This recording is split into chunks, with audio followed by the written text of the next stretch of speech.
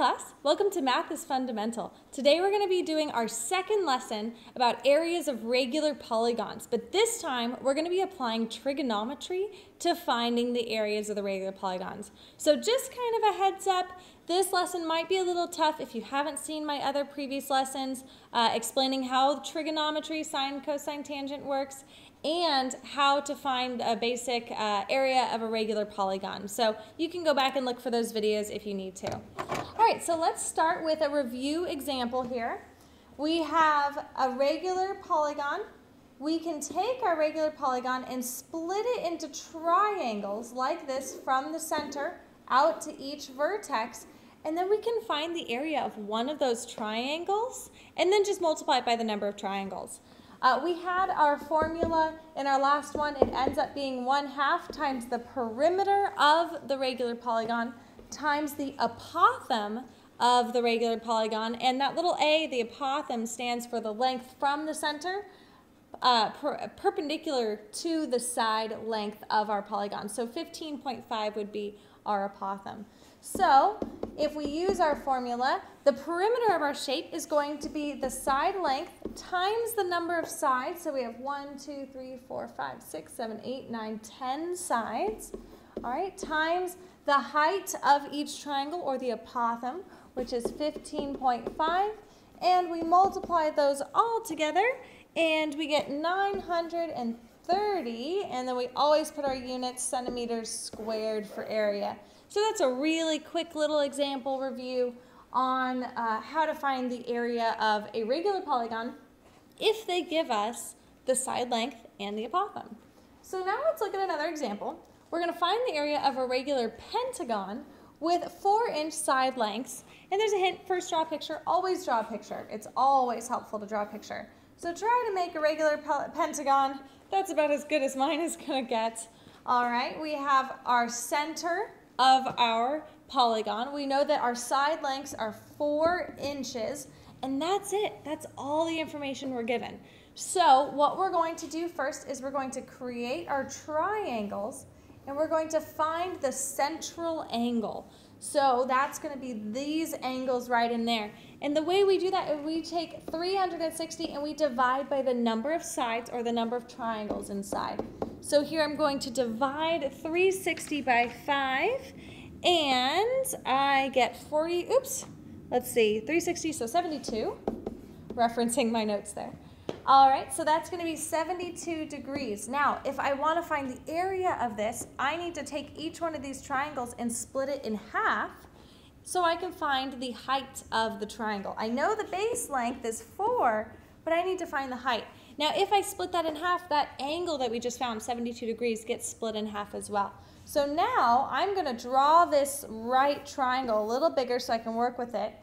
This is going to be 2 because it's half of the entire side length. And then that angle, 72 degrees, when it gets split in half, is going to become 36 degrees. And I need to find my apothem, or the height of my triangle. So now, in our last lesson, when we did this, we ended up with a special right triangle, 30, 60, 90 triangle. But this we have to use trigonometry for, so sine, cosine, or tangent. So again, go back to that other video and review how to do this. When we have this set up, we take, and this is going to be my opposite side from my angle. This is my adjacent side from my angle. I'm not using my hypotenuse, which means I want to use the tangent to solve here. So I'm going to set up my tangent of 36 degrees equals opposite, which is 2, over adjacent, which is a, and then I want to solve for a. So I can put it over 1, cross multiply, and divide. I end up with a equals 2 divided by the tangent of 36 degrees. Now make sure your calculator is in degree mode. We plug that in, and we end up with a, our apothem, is approximately 2.7528. All right, so now I have my apothem, I have my side length, I can find my area. 1/2 times the side length times the number of sides, so that's going to give me my perimeter all the way around, times the apothem, 2.7528. I use 4 decimals just so I don't end up with a rounding error. 4 decimals is usually a pretty safe number. All right, and then it doesn't tell me how much they want me to round, so I'm just going to do at least a few decimals there, and we should get 27.528. Oh, yep, that works. All right, and then inches squared for our area units. All right, so it was a little bit of a tougher example, bringing in our trigonometry to solve for the area there. Okay, let's look at our last example. A table has the shape of a regular octagon. So our sides, we have 8 sides with a radius of 9.5. So again, reviewing those terms, knowing what radius means. The radius is from the center to one of the vertices. So this is 9.5. So in this problem, we're not given the side length or the apothem. We have to find both of them to find the area. All right, so let's start by finding our angle. So same first step as it was in the last problem. 360 divided by 8, the number of sides gives me 45 degrees. Then I'm going to need to split that angle in half to talk about my right triangle. So if I split 45 in half, I end up with 22.5 degrees in that angle. I know that my hypotenuse here is 9.5. I need to find my apothem. I'm going to name this part x. My side length is going to be 2x, so I'm going to have to double that in a little bit. Okay, so let's get started. We're going to find one at a time using our trig. So let me pull it back down here. All right, we have, let's find x first, why not? So we're going to use the sine of 22.5 equals x over 9.5. So x is going to be 9.5 times the sine of 22.5. Again, if you're a little confused right now, you can always go back and review my lesson on trigonometry.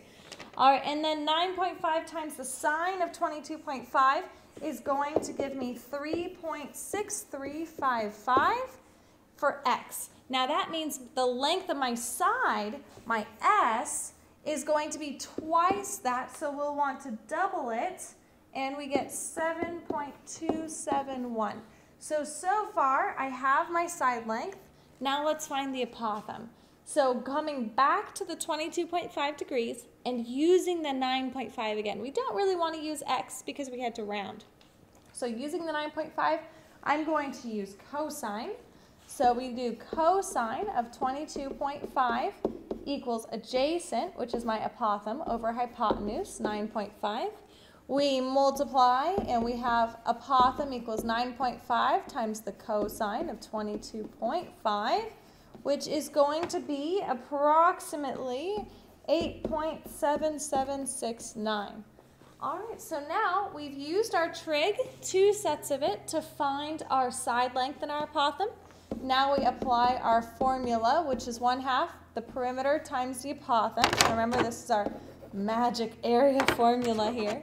All right, so that's going to be 1/2. Perimeter is my side length, which is 7.271 times the number of sides. This was an octagon, so that's going to be 8.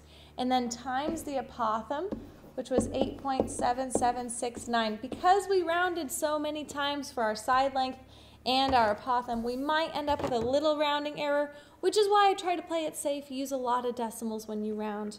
All right, and then we multiply all those things together, and we get 255.267, and then it tells us they want the area to the nearest square inch, so they want us to round to 255 inches squared.